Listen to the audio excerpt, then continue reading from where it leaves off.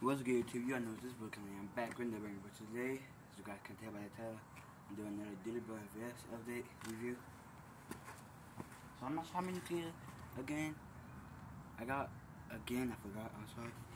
So first, we start from the Dilly Boy. Make sure you guys like, subscribe, and hit that bell. So first, I put my handcuff case upstairs because I got me a new one. I say I put my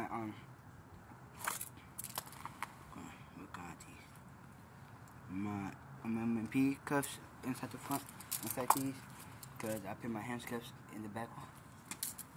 These are the second best handcuffs. And y'all know why these are the second best?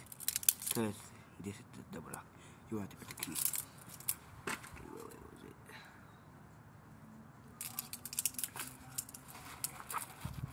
it? So these are the second best handcuffs I got. Up next, I took my keys off and put them in my vest, and I just let this thing on. The thing I hate about the handcuff case up here, is when I run, it's going to hurt my leg. Next, I have my gun holster, my leg, my C45, but a metal BB is stuck inside, cause. Up next, these are the keys. I have these handcuffs. I'm not sure. I'm up on top. They're faster than these. And I have my hands cuffed. These are the best handcuffs ever. But the thing I hate about these is they could fall out because this. Then next, it's hard to put the button back on. Up next, I have my belt keeper. Next, my glove pouch. Put the silver ones in the back and the black one in the front. These are the Vivatech cuffs, both of them.